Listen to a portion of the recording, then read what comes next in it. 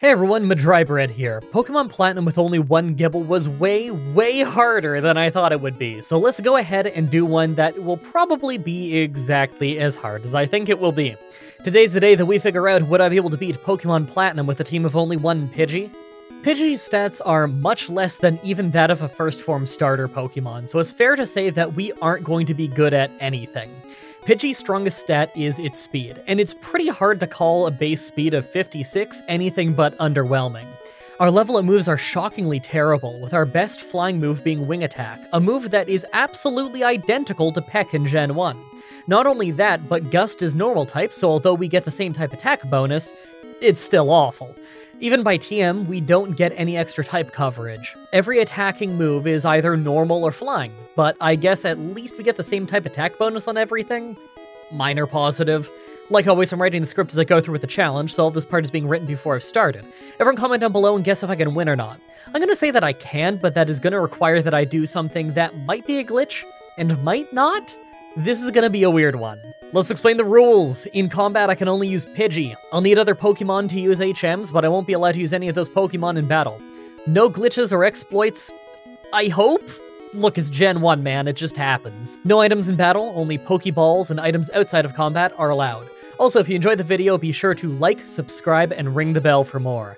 Let's do this. So right off the bat, I use the Universal Pokemon Randomizer to replace Bulbasaur with Pidgey, so that I can do the whole run with it. I name him Spearow because that's hilarious.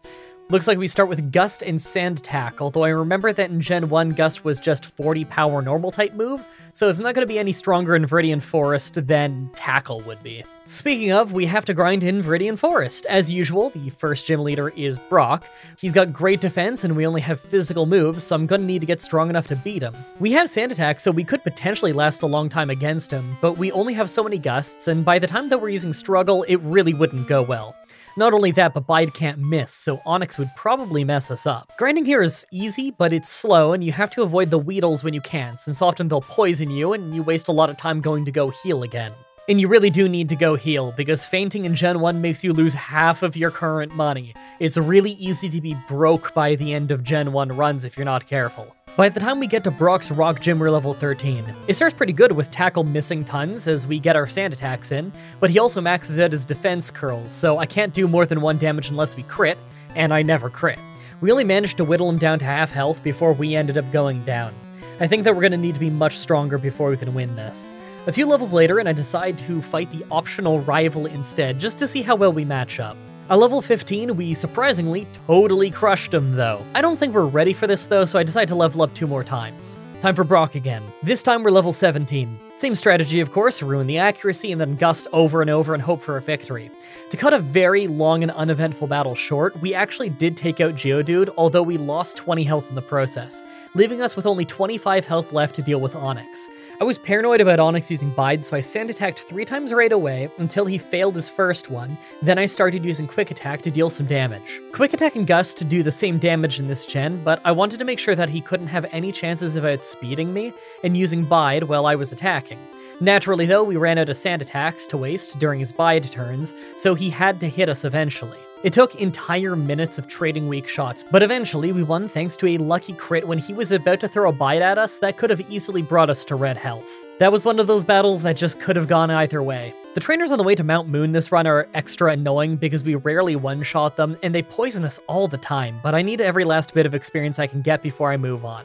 The grinding after getting to Celadon is pretty terrible if you can't beat your rival yet, and I doubt I'm ready for that, so let's get the levels early. On our way though, I took the Helix Fossil. I knew that if I didn't say what I took, you'd all ask. Actually, now that I think about it, everyone ask anyway. Comments are good for follow me on Twitter. Next is the Water Gym, and it starts weird. We get crit with Water Gun for a bit of damage, less than I thought, and we take him out with a regular Quick Attack followed by a critical one. But Starmie is a beast.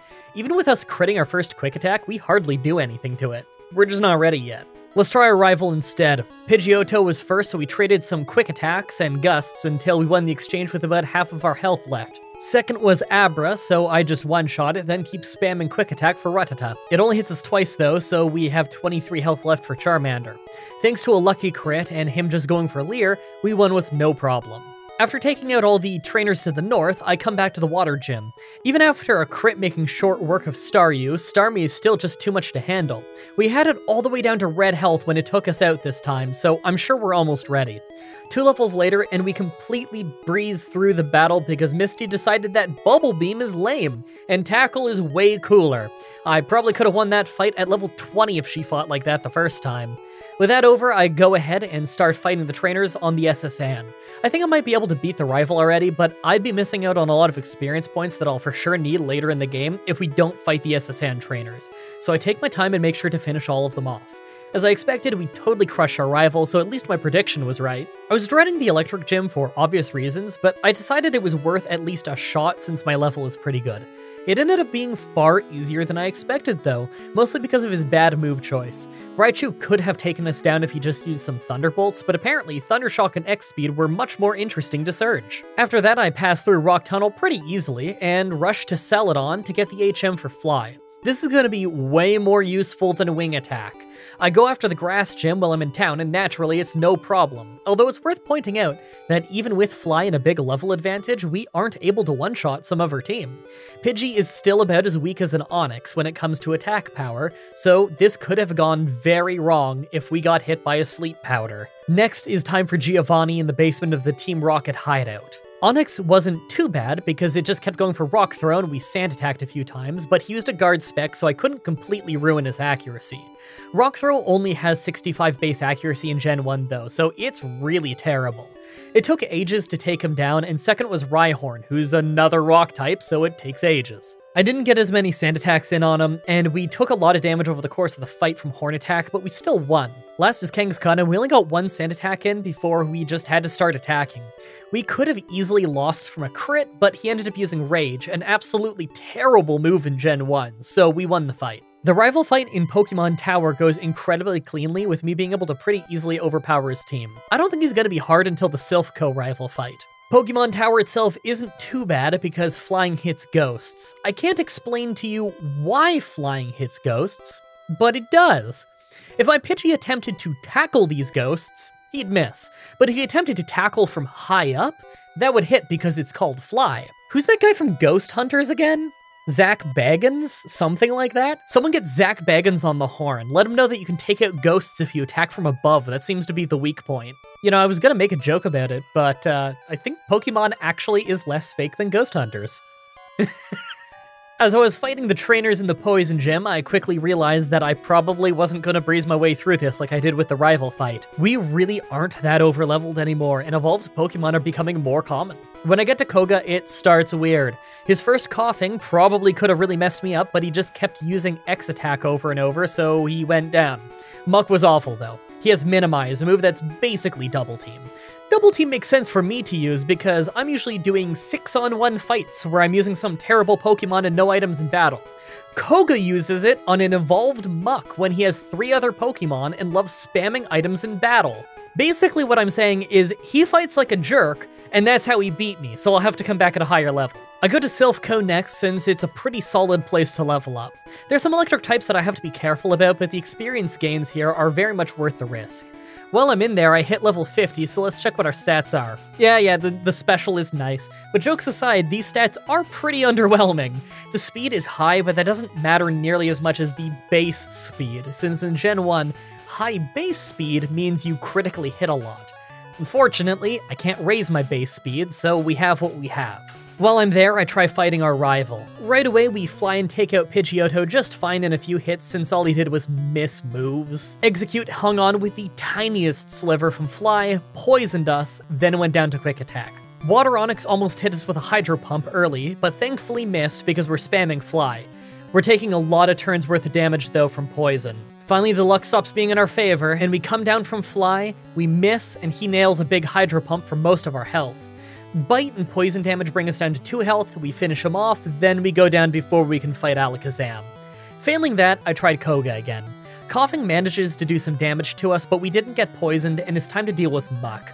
Right away I Sand Attacked him once for safety, then started attacking, but he's just using a lot of X items and Disable. Quick Attack got taken out of the equation, so I switched for Fly, and that's when he started using Minimize, but I got lucky and took him out so he never landed a hit on us. The second coughing hits Sludge and Smokescreen before it goes down, so we're in bad shape for Wheezing. I failed Sand Attack on a Wheezing, and it self-destructed, taking me out. We lose on a draw, so I just have to keep trying. A few levels later, and I try again, but so many runs fail early on due to Muck. Minimize maxed with getting poisoned is brutal to deal with, and we're pretty reliant on luck in this fight. I keep trying over and over to the point that I've been leveling up from losing. Normally I save before these fights in Gen 1 and reset, since when I lose so much money. But I doubt I'll need the money that badly this run, because I was just smart and saved up all the nuggets I've been getting, so I take the experience instead. Oh, by the way, people have been asking me a lot where the youngster Joey gigs have been the last few months. He's been socially distancing himself from the challenges. Don't worry, he'll be back. Finally, at level 61, Muck just never hits us for some reason, so we took him out quickly. By the time we got to Wheezing, we still had full health, so although we missed our Sand Attack due to Smokescreen, we only took exactly half of our health and damage from self-destruct, so Coca basically just forfeit the fight. I decided that I'd probably have an easier time in Blaine's Fire Gym than trying my luck with the rival fight, mostly because Blaine tends to fight like an idiot. Plus, the fire trainers in the gym will be great for easy experience. Once I get to Blaine, I have this absolutely baffling fight where they never land a hit on me. It's not even a case of him missing or me using Sand Attack, because I didn't. He just almost never chose to use an attacking move, and when he did, it was when I was in the air using Fly. I think we might have to give an award to Blaine for being the worst trainer in all of Kanto. He has no excuse to do as badly as he does with the team that he has. Finally, rival Fivel time, sub to J-Rose. This time Pidgeot only deals 12 damage, and we still one-shot execute. Water Onyx still has a Hydro Pump for a decent chunk of damage before we took him out, and we're back to Alakazam in much better shape than last time. We ended up one-shotting him with Fly, so last is Charizard. We did a lot of damage with Fly, he hit Ember, we hit Quick Attack, but it didn't finish him off, and he yet again once decided Rage was a good move to do, so we took him out. Using Rage is basically forfeiting the fight. Immediately after this is the Silph-Co Giovanni fight. He was harder than usual just because he had a Rhyhorn that I had to Sand Attack down, but none of his Pokemon were really able to deal much damage, so we won the fight just fine. Next was Sabrina in the Psychic Gym, and she was nearly a one-shot sweep if not for her Alakazam hanging on because of Reflect. She followed that up though with Psywave, and as usual, it was pathetic and did 8 damage, so we won. I can't believe Psywave is considered a reward in this gym battle. In the same town, you can get Psychic for free, which is 1,000 times better. Finally, we have our last Giovanni fight. He opens up with a Rhyhorn, so I start with Sand Attack, knowing that it'll take us a while, and I use Agility once, just in case his Dugtrio later in the fight would be faster than us. Rhyhorn is mostly just missing with Horn Drill, so I'm not that worried. By the time he goes down, he hardly hurt us. Second is Dugtrio, and right away we're doing some big damage with Quick Attack, get crit for a lot of health from Slash, then finish him. I probably should have just used Fly. Nidoqueen dodges Fly and uses a Guard Spec, so I can't mess with her accuracy. Shortly after, we get Body Slam, but due to some weird bad programming, normal types can't get paralyzed by Body Slam in Gen 1, so we just take her out with 71 health left. Nidoking is next, and he starts thrashing, but we're in the air. When we land, we take massive damage though, and we almost go down. We managed to finish him off, but we're in rough shape from all those Tail Whips and Leers. Last is Rhydon. We Sand Attack, he Tail Whips, we Sand Attack again, he uses a Guard Spec, so I have to stop, and I start using Fly, but it's just too weak, and he hits a Stomp quickly, taking us out. At level 68, everything just goes a little bit smoother, and I make it to Rhydon with double the health. But by the time I got him to red health, he finally landed a hit and took us out in one hit. I'm gonna have to just grind out attempts until I win. A few attempts later and I get this pretty good run where I didn't get tail whipped so much, so I got to Rhydon with about 100 health, and Giovanni didn't use his Guard Spec to block my Sand Attacks until I was able to get 3 of them in, instead of the usual 2. Because of that, he missed way more often than usual, and we were able to get the win. Finally, we have one last rival fight before the Elite Four. It goes pretty much the exact same way as Rival Fivel, other than that there was a Rhyhorn we had to take down, but it did just about nothing to us because of Sand Attack. Charizard was actually a major threat though, hitting us with both Slash and Flamethrower to bring us to only 15 health before we took him out. Honestly, I'm worried about my chances with him in the final fight. When he doesn't use Rage, he's really scary. When I get to the Elite Four, our level is pretty nice, but our stats and moves aren't. Let's take a look at what we can learn by TM again. The list is super limited, but I can see one clear upgrade that we can do, and that's replacing Quick Attack with Double Edge. I'm already going to be faster than everything, so I don't really need Quick Attack, and although the recoil damage is pretty bad on Double Edge in Gen 1, and the power is only 100 until Gen 2, I'm probably going to need the raw power to take down Bruno's Onyx. I go back to the Rocket Hideout and pick up TM 10 to get Double Edge. I mean, after I clean out my inventory. I think I'm ready for this, though. Make your final guesses on if I can win or not. Let's do this. First is Ice Trainer Lorelei, and we instantly lose to Dugong because it's Ice type and I'm way too low of a level. Well, I honestly thought we'd get farther than that. I come back 5 levels higher, but I can still only get one Pokemon farther into the battle. My only choice here is to either learn Double Team or grind to a higher level. There aren't held items, and I can't get stronger attacks, nor can I cause paralysis, sleep, or confusion to try and shut them down. I decided that the best course of action is to do the slow grind to level 80, and if that's not enough, then I rely on Double Team. Double Team might not be the funnest strategy, but maxing out my level is just as boring and takes longer. At level 80, I try again, but we still don't make it past Cloyster. Our special stat is terrible, and we're weak to ice moves. We can't even get past her first 2 Pokemon, let alone the rest. I'm gonna need Double Team. So what you're watching right now is my first attempt with Double Team, and this is why I said near the start that I might not be able to win this without a glitch. This run right now is either valid or invalid completely based on how you interpret the rules. Have you noticed that I'm doing more damage despite being the same level on this attempt? Well, it's because of Double Team, or more specifically, how Gen 1 handles stat changes. If you know J-Rose, I'm sure you already know the story. Every time our stats change, even if they were going down, the game will automatically reapply all the stat bonuses that we got from the gym badges that we have. Since this doesn't work this way in later games, this is probably a glitch, but that begs the question of where do we draw the line on glitches? So I used 3 Double Teams specifically for the evasion, but did I break a rule because it activated a glitch, even if that's not why I used the move? If I get hit by Growl, that will also boost me because of the glitch, so is the run invalid if I'm hit by a stat-changing move? Because if that's true, I think every single Gen 1 run I've ever done is invalid. I don't really know where I think the line is, to be honest. So I'm just gonna use only Double Team for the evasion and pretend like it's any other generation for the sake of my own sanity. Basically, if I would have used it in any other game at this point, I'll use it in this game at that point. I feel like that's the fairest way to do it. You know how Gen 1 is though, you don't have to perform the glitches, it'll glitch for you. Oh, and I lost this attempt, by the way. This fight is absolutely awful. It took many, many tries of blacking out and running back, but I was stubborn and wanted to beat Lorelei without using more than 3 Double Teams because it just felt more fair to me to not use all 6 of them, given that there's a glitch going on, you know? Eventually, we just hardly hung on and won the fight. Second is fighting trainer Bruno. First is Onyx, so I tried Double Edge, just for it to not do much, and for Bruno to use an X-Defend. This is the best I've got though, and he just used Rage, so I just kept hitting Double Edge until I got the knockout, losing about 1/4 of my health in the process. Hitmonchan and Hitmonlee were both easy one-shots with Fly, then it was back out to another Onyx. This time though, we crit with our first Double Edge to do extra damage, but then we got hit by Rock Throw, so we had very low health as Machamp comes out, but we outspeed him and bring him to low health with Fly.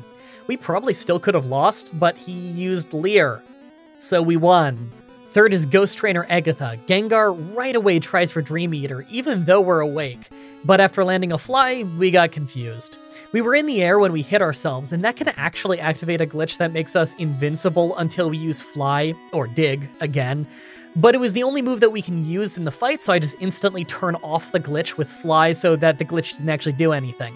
We take him out, and seconds Golbat. Double Edge brings it to red health, Agatha uses a super potion, then we finish it off. Haunter was a one-shot with Fly, and Arbok went down the same way that Golbat did, although our health was getting low from recoil at this point. Last is Gengar, who managed to confuse us, like the previous one, and yet again we hit ourselves. But Gengar tried for Dream Eater while we're awake yet again, so we won quickly. Fourth is Dragon Trainer Lance. Water Onyx is first, so I Fly, but I can't even deal half of his health and damage. Dragon Rage takes out 40 of our own health, then we got nailed by a Hydro Pump, so although we did get the knockout, we're below half health. Dragonair used Agility twice for whatever weird reason, so I used Agility twice in return to make sure that I'm faster. Dragonair just missed a bunch outside of that though, so we took it out without taking a hit. A second Dragonair is out third, but it's a one-shot with a critical Fly, and we're on to Aerodactyl. I used my last power point on Fly, and ended up missing. Take a bit to have less than 50 health, our own Double Edge almost knocks us out, and a critical Hyper Beam finishes us. I think I'll need Double Team again. I tried this again with 3 Double Teams at the start, as well as an Agility to make sure that the following Dragonair doesn't use it to outspeed me, because again, that's what I would do if this was any other game. This time I still have 122 health left as Aerodactyl comes out, and although it hits Takedown to bring us to 62 health, we get the knockout. Last is Dragonite, and right away we do massive damage with Fly, he uses Barrier, and we just finish it with Double Edge. Finally, the Pokemon Champion. Pidgeot is first, so I take my chance to start building up my double teams, but he's using Mirror Move and building up his own evasion. That's really clever and probably an accident. I ended up getting my 3 double teams, he starts charging for Sky Attack, and we ended up critically hitting with a Double Edge for a one-shot before he can get it in. Alakazam, of course, goes down in one fly, and Rhydon is still hardly getting hurt, even with the badge boost kicking in. Rhydon is tempting fate, though, because he keeps going for Tail Whip and Leer. If he hits that, our attack will end up going up more. In the end, though, he never ended up touching us. Exeggutor's one-shot with Fly, so Water Onix is next. Yet again, though, it's mostly just going for Leer, and it never hits, so we take it out. Last is Charizard, so I double team to bring it all the way to red health. We lose a ton of health in recoil, he misses his slash, we miss our fly, he misses his fire spin, and then we finally land the finishing blow. I was getting pretty worried near the end there. That was a brutal run near the end, but I kinda knew it would be. Anytime we have a run where our type coverage is that terrible, it's gonna end up being a big problem. I really hope you liked how that run was, though. I'm not sure what I'm doing for next Saturday's Pokemon Challenge yet. I've got a lot of things written down and I just don't know which one to do next. So as always, I'm looking forward to your suggestions in the comments and on Twitter. Subscribe, ring the bell, stay tuned. If you guys want to see me do more challenges like this, please let me know in the comments or on Twitter. I can always use more ideas from you guys on what I should do next. Also, check out the playlist in the description to watch all of the Pokemon challenges that I've already uploaded. If you guys want to see some Pokemon stuff from me, my friend What-A-Geek and I just finished a Gen 1 randomizer over on his channel, linked in the description. You can also watch myself, What-A-Geek, and Goosip playing Pokemon Stadium right here on my channel. Also, come to the Twitch TV streams and tell me that this video sent you. It's always cool to hear how you found the channel. Thank you everybody so much for watching, and until next time, have a nice day.